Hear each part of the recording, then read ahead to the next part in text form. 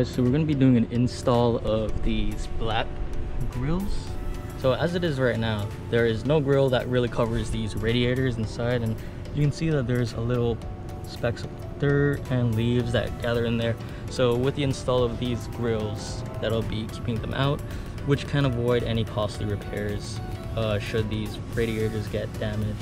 And we have this cardboard box that we're going to cut and use as a template for cutting the black grill, which I'm going to do now.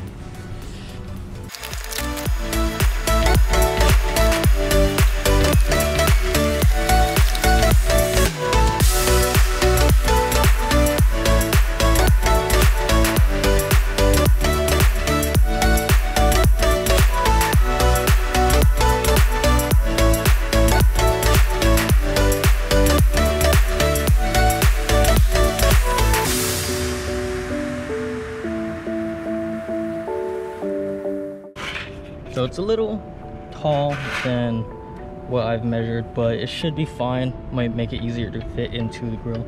And as long as we keep it secure inside, it should be okay. So I'm going to put out 2 lengths of that.